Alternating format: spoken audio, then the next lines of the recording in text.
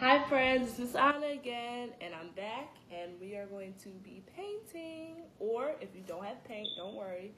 You can use some crayons, you can use some markers, you can use chalk, you can use whatever art materials you have at home. Today, if we were in school, we would be mixing red paint with yellow paint, and we get to find out what color red and yellow make mixed together.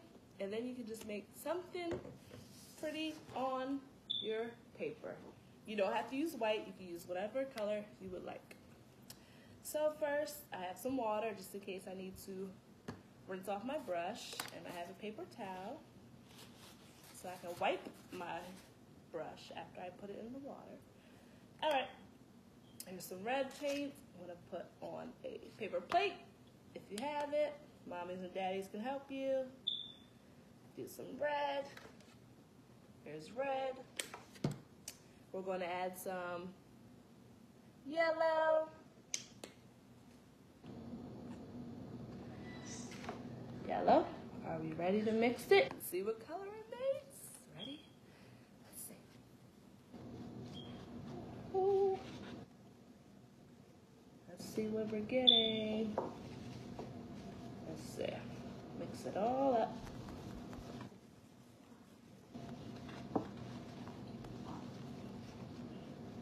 I'm going to add a little bit more yellow to it. And can you see the color it's turning to? It may look red still, but red and yellow make orange, like a bright orange. I'm going to put something on my paper. I'm just going to create a flower, one of my favorite things to make. All right, here we go. Let's see. I'm gonna make a circle. It may still look red, but it's orange.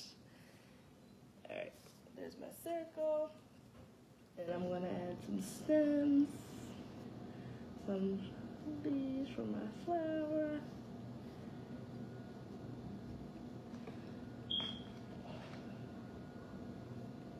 Miss Anna loves making flowers. And you can make whatever you want with mommies and daddies. It does not have to be a flower. You can make whatever, and then at the end you can tell mommy what you made and daddy, and they can write it on your paper, and you can keep it as an art piece for COVID-19.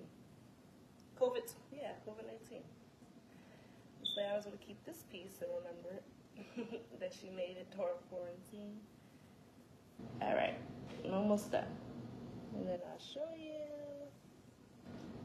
what I made. All right, let's see. Ready?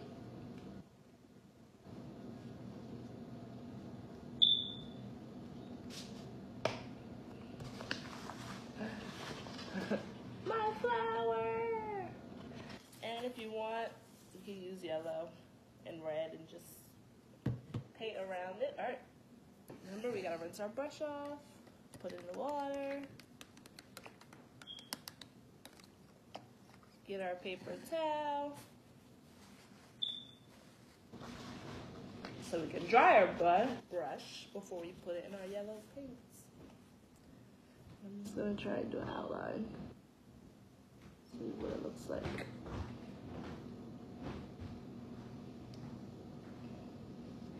Turned out pretty.